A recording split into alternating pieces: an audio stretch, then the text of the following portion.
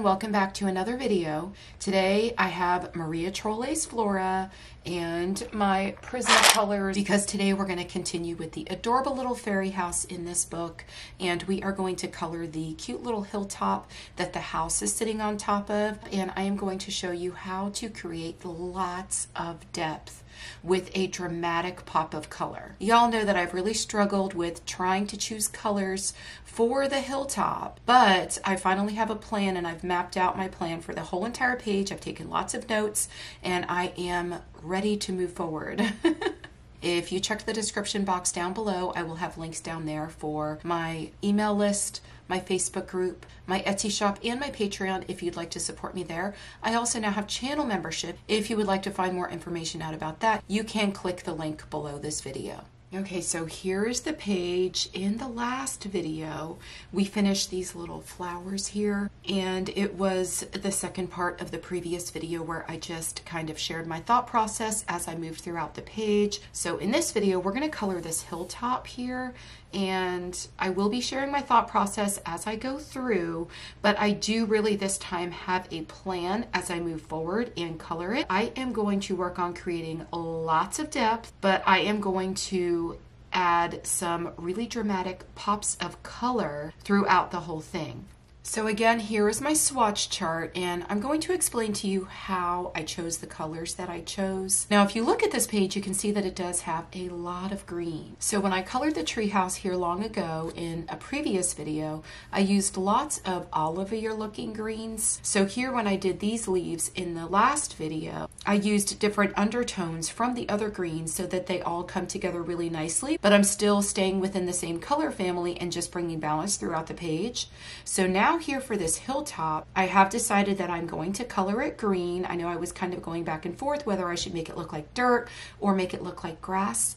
We are going to make it look like grass, but it's going to look a little bit different because I really want these trees that are sort of brighter shades of browns with a pop of, I think I put salmon pink in here, so it's got a little bit of a pop of highlight in these trees. But I want to do the same here. I want to create a whole lot of depth, especially over here behind the trees. I want to create a little bit of a reflection between the water and then where this hilltop starts. And then I want to put some pops of highlight throughout wherever I feel like it's going to look really good. But as I move forward, I'll just kind of share my thought process and where I'm going with this and why I'm doing what I'm doing. So here's the swatch chart. And I did already choose my colors. Like I said, I do have a plan. I've got lots of notes. I wrote everything down for the rest of the page. So I did take some colors that I've already used on the page, but I kind of mixed them up just a little bit. And then I chose another color to really intensify all of that extra added depth and dimension. And I'm going to show you how I'm going to do that. So to start, I have just 3 colors, and those colors are the kelp green, which I don't think I've used yet. And for my mid-tone, I'm going to use the Kelly green, which is down here. And then for the pop of highlight, I grabbed the chartreuse because I wanted to be a little bit extra daring here, and I wanted to add a little bit of brightness to this page that has a whole lot of more muted colors. So those are the colors we're going to start with, and then I am going to bring in another color and show you how I'm going to add all that extra depth and really make these trees stand out so that it looks like they're laying on top of the hilltop. Okay, so I have a whole lot of space to cover here. So if you've watched some of my videos previously, you know that I always keep my pencils pretty sharp, but in this case, I'm going to be going more so in a circular motion and kind of spreading the colors around. So the tips of my pencils aren't super sharp, and my highlight color I want to keep a little bit more blunt because I'm not trying to get in any small spaces. Now when I come in with my darkest color, I am going to sharpen that pencil super sharp because I'm gonna have to come in here behind these trees. Okay, so the first thing I want to do is I want to take my chartreuse and I'm going to add this color wherever I think I'm going to want it. So I'm going to come down here where the water meets the hilltop, and I want to add a little bit of this just right here at the edge because I want to try to create a little bit of a reflection between the hilltop and the water. And I may change this up as I go, But for now, I really just want to preserve this area so that I don't take my other colors and accidentally go into the wrong spaces. Okay, so I think I'm going to want quite a bit of this color right here in this space. Now my plan is to do a darker background up there. I'm not going to reveal all of my plans right now. You'll have to watch the next video.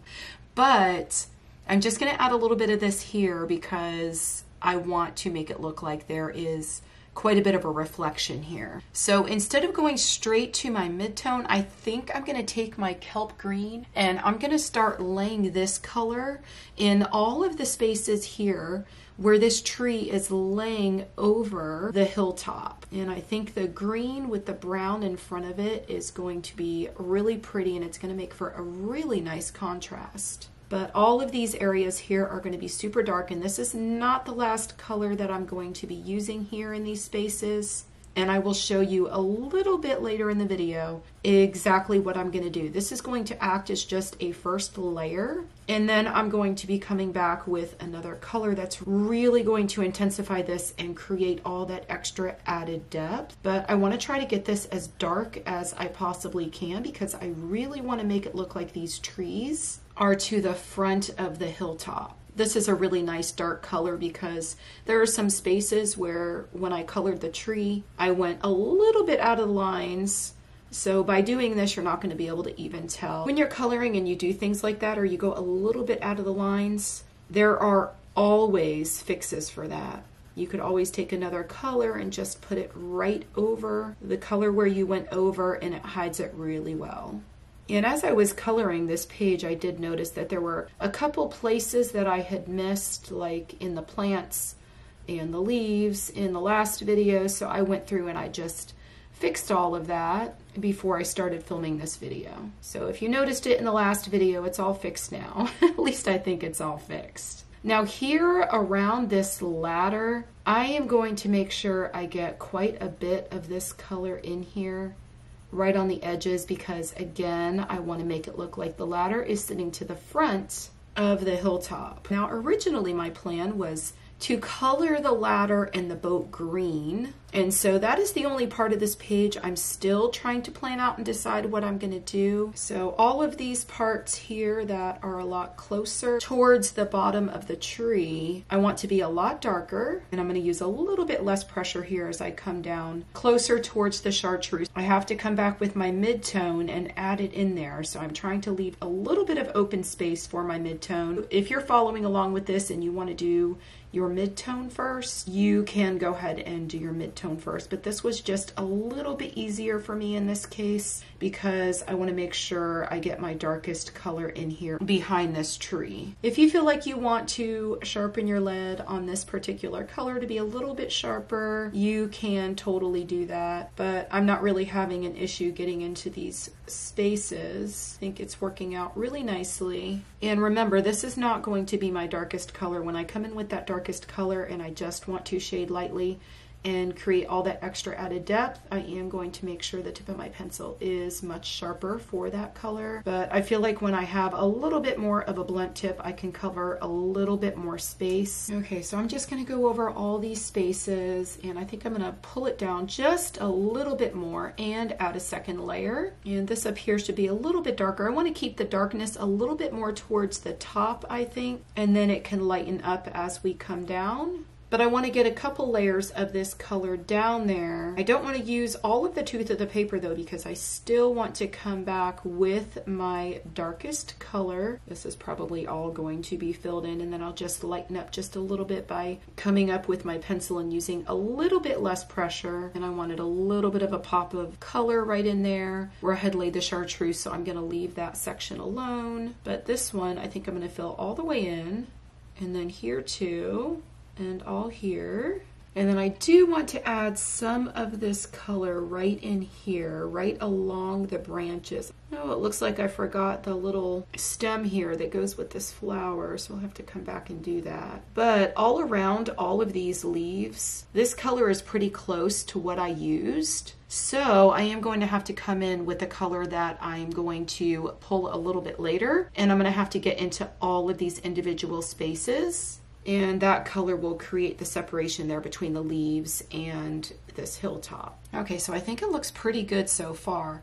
I'm going to go ahead and grab my Kelly Green, and I am going to blend some of this color in there. And these colors are pretty similar. The Kelly Green is a bit lighter, and these two colors look really pretty together. But I'm just going to come in here and blend some of this out, lightening it up just a little bit, and I'm going to bring this all the way down into that chartreuse where I wanted to create just a little bit of reflection where the water is, and I'm just filling in all of the space that I had left in between these trees. And we definitely still don't have enough layers down here, so we're going to keep coming back with these colors. Oh, I love it so far, but wait till we get a little bit further. You're going to see how dramatic this looks when I come back and add these other colors. Now I think I do need to sharpen my kelp green because I do need to get right in here and add a layer of this color, and it's a pretty small space. And I'm going to come in here and add more layers all in and around where the ladder is.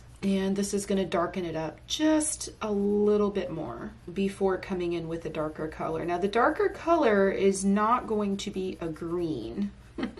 I'll tell you that much at this point. But it's very important that I get quite a few layers of this darker green down here because I do, like I said, want it to look really dramatic. And I am using harder pressure now to really get that color down there. Look at how this is just changing the whole page so dramatically. I absolutely love it. It's making the trees look as though they are setting behind the hilltop. It's adding all that extra added depth, and it's really lifting those trees. I may come in right here and add a little bit of chartreuse. I think I want a little bit of a pop right in there. Oh, look at that. Oh, I love it. Okay, so now that I did that and I really like it, I'm thinking that I might add this color in a few more places. Okay, so now I want to lift up the chartreuse down here at the bottom just a little bit more, and see how your ideas change as you go through your page and just continue to color. But oh my gosh, I think this is going to change up this page so dramatically from what it was. Oh, that looks so cool. Let me come in here with my Kelly Green, and I'm going to need to add another layer of this and blend it into that chartreuse. Oh my gosh, I love this so much. And I was really hesitant about using the chartreuse, but I'm so glad that I did, because as you can see, it's made a huge difference. So you can see how the color just darkens up so much if you just continue to keep adding those layers. If you're a beginner and you're watching this video, this is what makes colored pencils so fun. As you just continue to add all of the layers to your coloring page, you will notice how things just start to actually come to life. It just looks so neat. Now I want to experiment a little bit more with my chartreuse. I'm going to add a little bit right in here. Oh, I think that chartreuse looks so cool up against the blue. Okay, so now I'm getting a little carried away with this chartreuse, but it makes such a huge difference. I'm going to add more and more of it, because the difference in these colors as they come together really gives it that dramatic look that I was going for. So I didn't think I was going to be using this much of it, but y'all that have been watching my videos for quite some time, you know that I just change it up as I go. Okay, so I have my Kelly Green, which is my mid-tone, and I'm going to come in here and pull this color right down in there to that pop of chartreuse. I'm going to do that on every one of these sections. But look how this is just really coming to life now. Oh, I love it so much. Okay, so I need to grab my chartreuse here and add this color in all these spaces where I decided to add a little bit more. It makes such a difference. Look at that. And when I blend it into that Kelly Green, the blend of those two colors is so pretty. See how I blended into that other color here, and I just pull up and it kind of brightens up that Kelly Green. And don't ever be afraid to experiment with your colors like that and try to create blends of two different colors. colors. It's so much fun to do. Okay, so before I come up here, I am going to grab my kelp green, and I'm really going to try to darken some of these areas up as much as I can. So I just want to make sure I really darken this up everywhere that the tree is touching this background of the hilltop. And you can see as I lay more and more color down there, it's really just starting to elevate everything and make it look so much more realistic.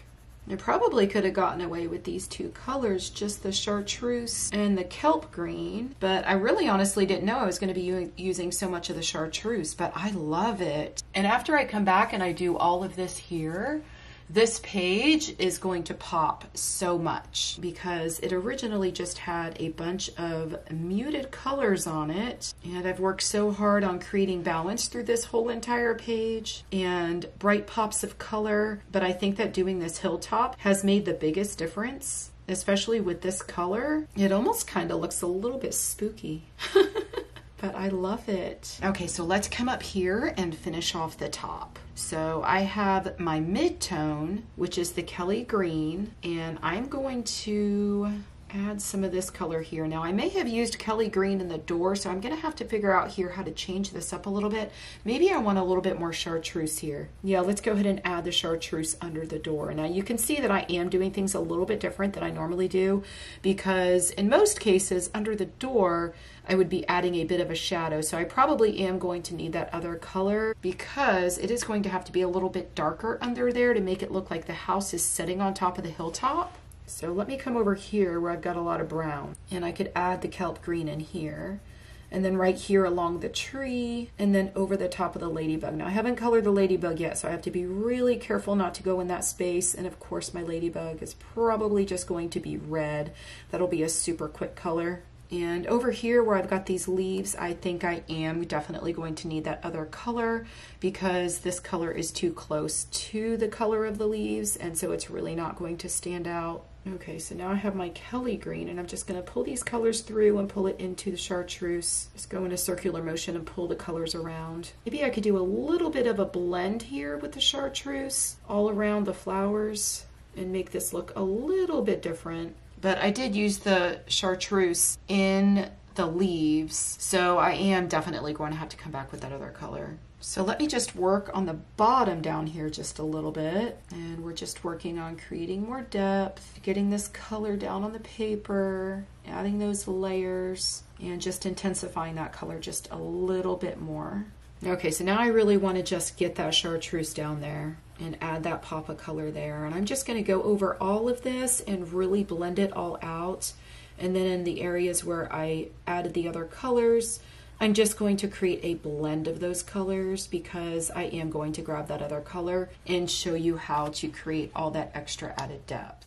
Here's my swatch chart, and what I decided to do is I decided to grab the sepia. And it is a brown. It's a super dark color. So I'm going to go ahead and use that to create a bunch of extra added depth and see where this goes. Okay, so right here where I have this leaf laying here, I want to make sure that I come all around the leaf and the flower, and this is going to help to create a little bit of separation between these two objects. Now this color is super dark after you get a couple layers down there, but it's still a different shade than what I have in the house or what I used in these trees. So it's just gonna help things really stand out.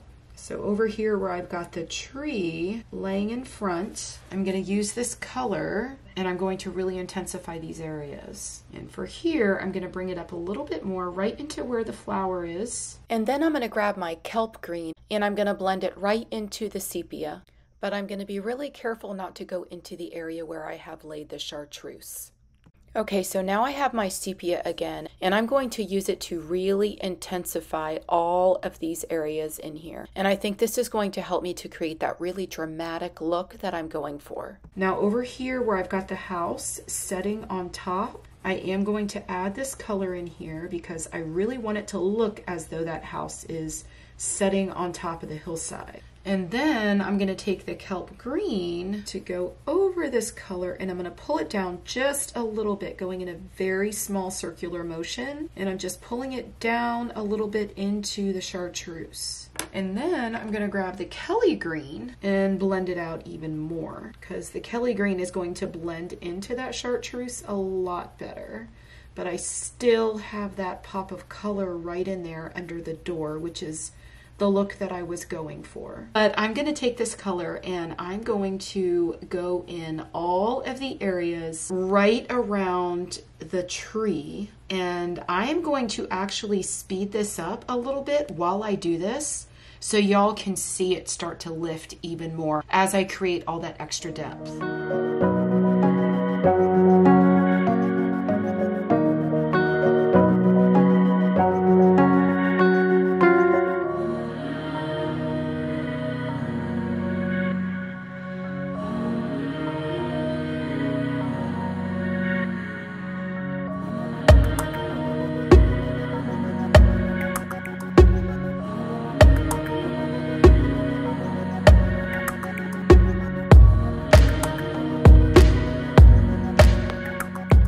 Okay, so now I'm just going over all of it and making sure that I have covered all of the weight of the paper. And the paper in this book is really, really nice. You could add so many layers. I'm also going over all of the areas where I added that sepia, so this way I could have a blend of the two colors. But you could see the huge difference that it's made. Okay, y'all, it's all done. Oh my gosh, I cannot believe what that chartreuse did. It really made it so dramatic. But that is how you add lots of extra added depth and then still have that dramatic pop of color. I was able to add that pop of color with the chartreuse, and then the sepia really helped to add all that extra depth and dimension. And now I really want to come back and add a lot more depth to the house using that sepia and see what I can do. But I think I can make it look quite a bit more dramatic. Now that I've done this part here, I'm thinking I want to go back to other areas of the page and add a little something more. You'll have to let me know in the comments below if you want to see that. But everything you've seen me use in this video will be linked in the description box below. I hope you all have a wonderful day, and I will see you in the next video. Happy coloring. Bye.